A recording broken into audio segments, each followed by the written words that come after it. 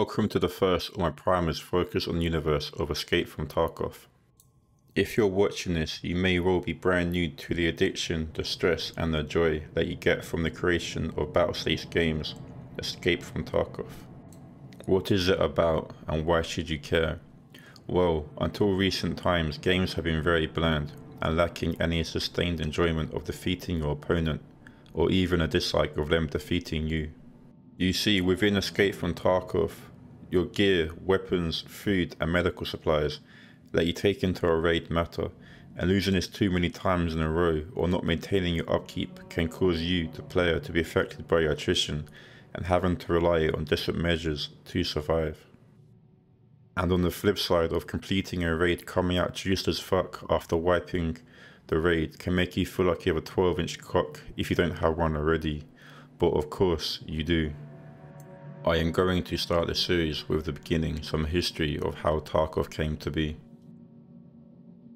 With the launch of the Nord Stream international gas line construction, at the orders of the Russian government, a new administrative entity was created. The Novinsk region, located between Leningrad region, Korea, Finland, and the Gulf of Finland from the south.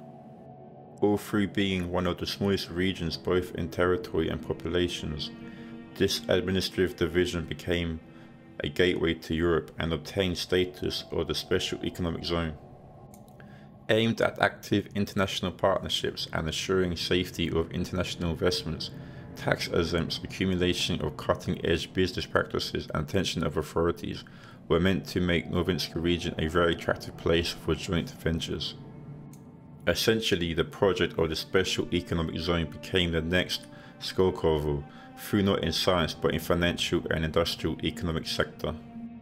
The life of the region was centered around two compact but very highly modernized cities built over a very short time, Tarkov including the E18 International Highway and Novinsk with the A123 Highway.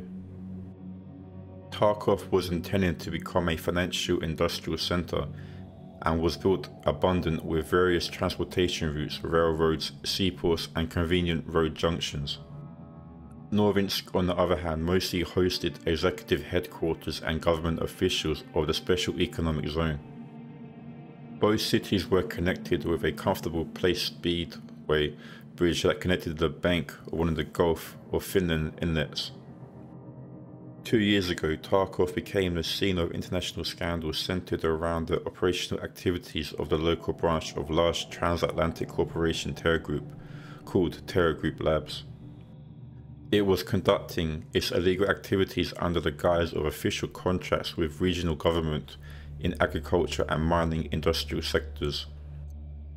The investigative authorities have uncovered numerous shadow transactions and corrupt connections of the international corporate representatives with local officials and prominent local business executives. Along with several criminal and administrative suits against high-ranking branch executives of Terror Group, the company gained the utmost attention of Russian special services, which has suspected the research conducted by the company and its local subsidiaries of disruptive intentions against Russian national security and strategic interests. For instance, the investigation revealed that Terror Group Labs and its proxy companies show a great deal of interest towards the region's territories that previously belonged to the Ministry of Defense and hosted military bases or other special objects. The reason for such attention to former military promises even today stays unknown. It is well known now, however, that after a 6-month standoff on the international diplomatic scene, the Terror Group Lab security forces provoked an armed conflict between the Russian Interior Ministry's troops and the newly introduced to the region UN peacekeeping forces. This incident led to further escalation of the now over-armed conflict involving peacekeepers, Interior Ministry forces and 2 private military companies. Most likely this info will never get confirmed, but it is pretty obvious that the bare private military company was established with involvement of the authorities, if not on their own direct orders, as possibly the only adequate answer to the emerging threat. In a situation of a de facto occupation of the state part by an international military force, The state's own police and investigative bodies lost the freedom of investigation, bound by necessity to negotiate it with international control and observation groups. The next obvious move for the government would be to declare martial law on the territory. However, since the possible adversaries in this case include some of the leading world powers wielding nuclear weapons, the outcome of an open conflict was predictable as it was unacceptable. Obviously, for at foremost reasons, the main parties actively involved in this conflict up to this day remain the same. Two private military companies, USEC PMC employed by terror group and latently backed up by UN peacekeeper forces, actively interferes with the course of official investigations of the corporation branch activities according to the Russian intelligence agencies. The PMC operatives, besides destroying evidence and neutralizing witnesses, continue in direct violation of the court's orders to carry on with the research of several unsanctioned objects.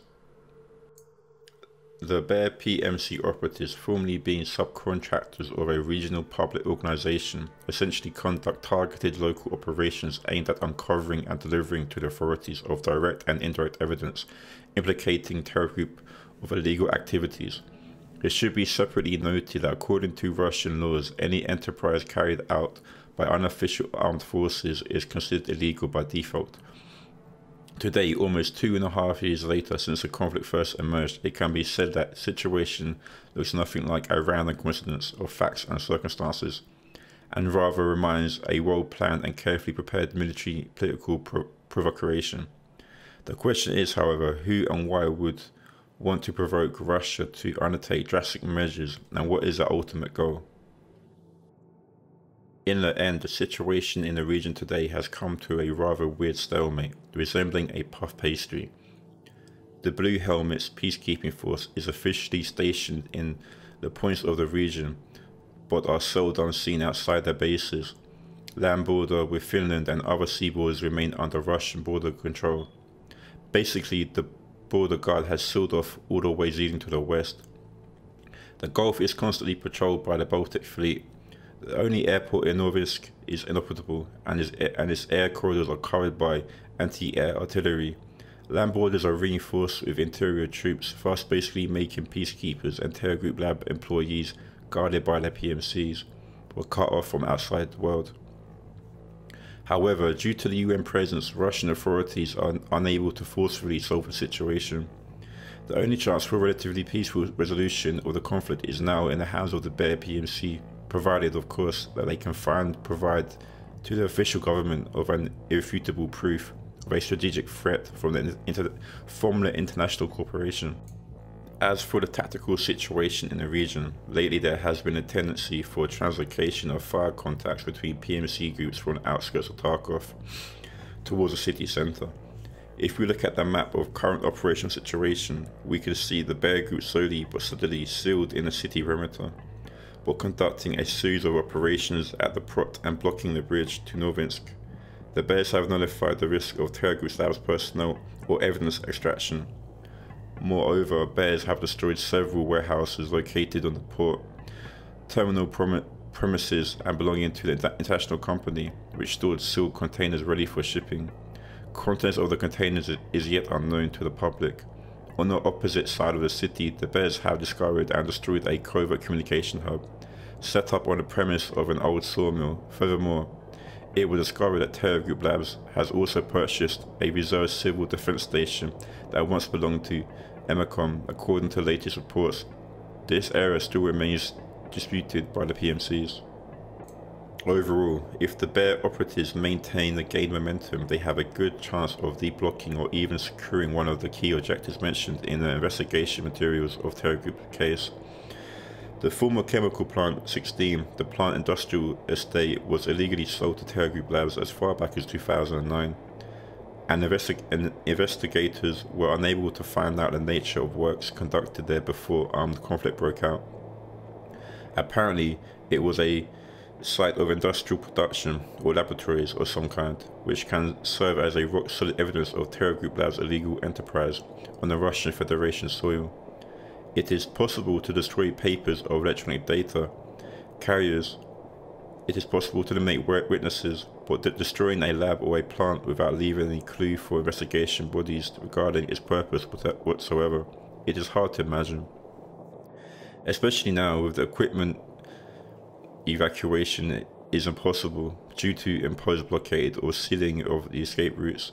Thus, the situation around Novinsky region armed conflict shows signs of radically changing in the immediate future. And when investigators, lawyers, politicians enter the game to replace the gun-wielding fighters, the region can even be, at long last, pacified. I decided to try a new take for content as I'm on a break this week from Tarkov, as I'm busy studying as well, but I can still produce little videos for you all to enjoy. Depending how this series goes, I will be adding more videos based on the lore of Tarkov. Remember to leave some comments of what you thought and some feedback. And remember to follow my Twitch and my Twitter. Thank you guys for watching, and see you again soon. All the best. Fontaine.